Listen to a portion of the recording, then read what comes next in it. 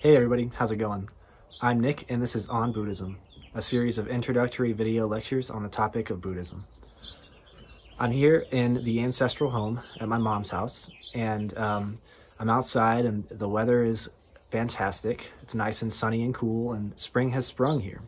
And so while I was here, I thought that in the midst of bird song and leaves rustling, I would go into topics on the life of the Buddha.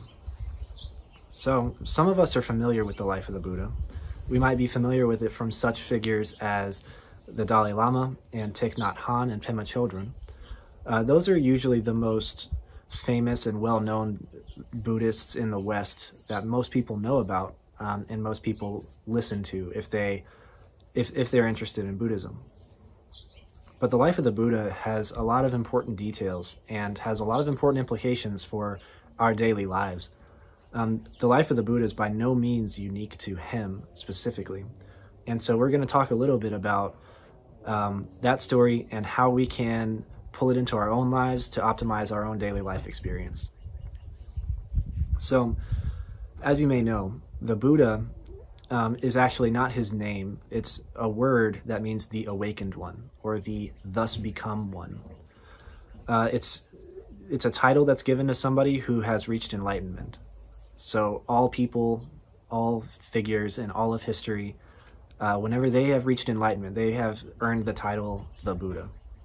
His real birth name was Siddhartha Gautama. He was born just inside the borders of Nepal in the foothills of the Himalayas in 566 BC. He was born as part of a noble caste, the Kshatriyas. The Kshatriyas were the second of the 4 castes of India, back whenever the caste system was more prevalent and more of a thing, just below the Brahmins. The Kshatriyas were warriors and nobles.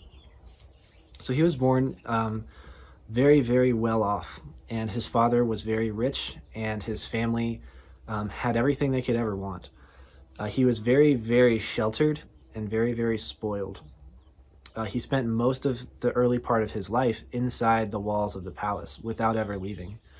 And that was because his father didn't want him to see the suffering of the world as a means of protecting him from evil and protecting him from grief and illness and death and everything. And on all trips that he ventured outside of the castle with his family, his father had all the sick people and all the hungry people and all the poor people removed from the streets so that his son, Siddhartha, would never see them.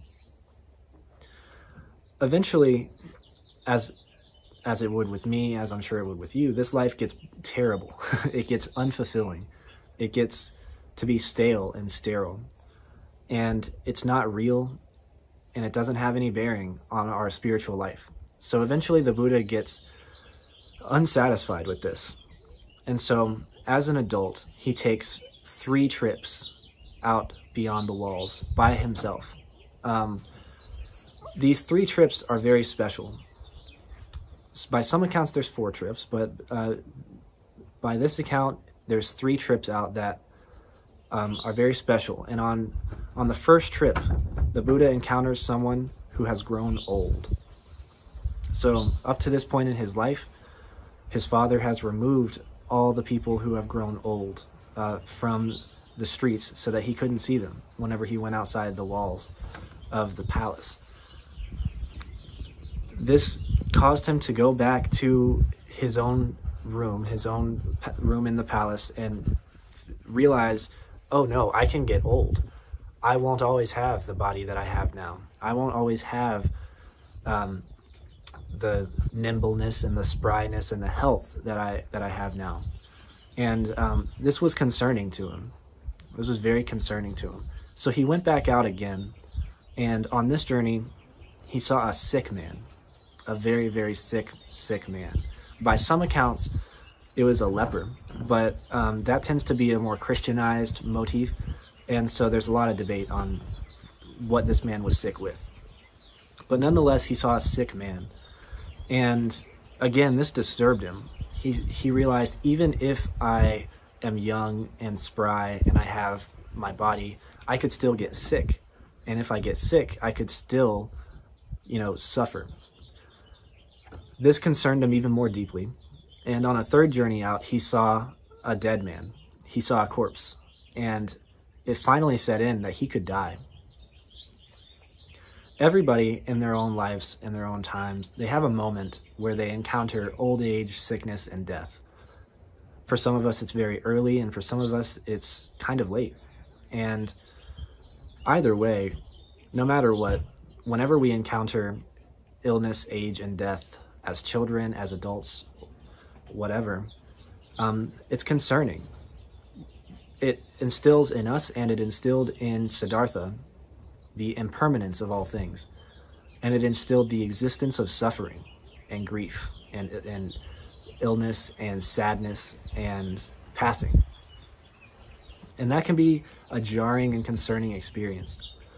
And so, as many of us do, where we go and we seek spiritual solace, he goes to seek spiritual solace.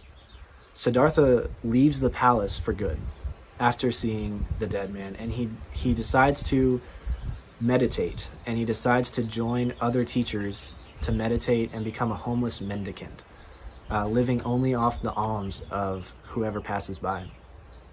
And his goal is to meditate and seek the spiritual cessation of suffering.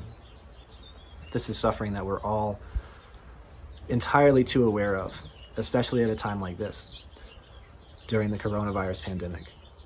And so this story, like I said, is by no means unique to him, in that we all have our moment where we encounter death, through the death of a family member, through the death of someone else that's close to us.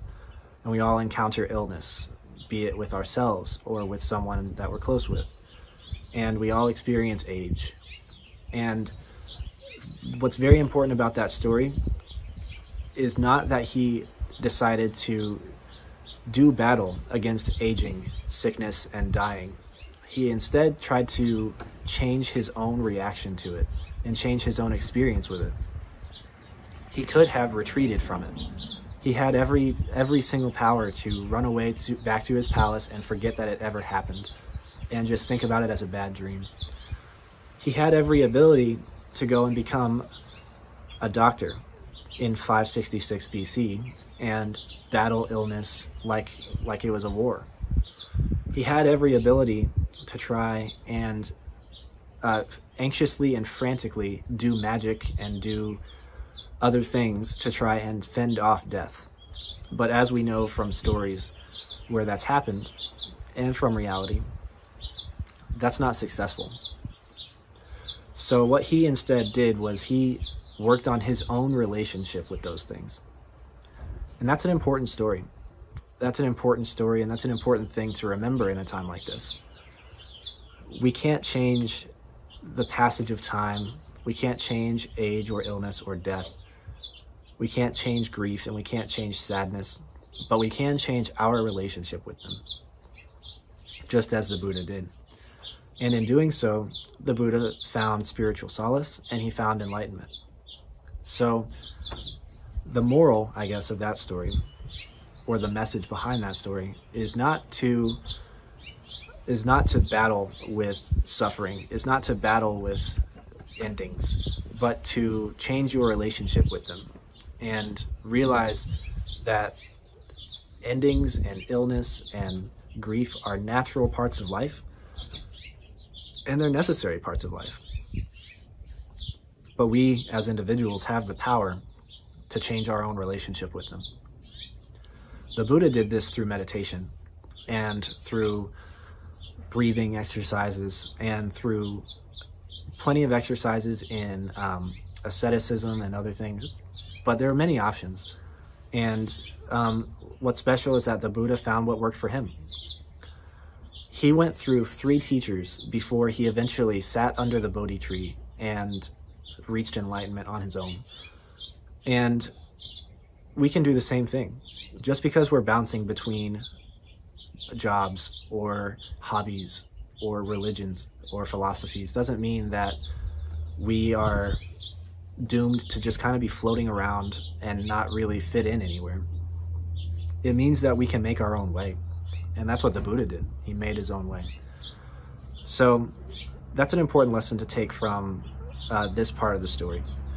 In the next video, we'll go on to the next part of the story involving his meditations. That concludes this part of the story. In the next video, we will go into stories involving his meditations, his enlightenment, and his first sermon. I hope you've enjoyed this and found some informative pieces to it and something that you can take home with you. I wish you all the best health and happiness. Thank you.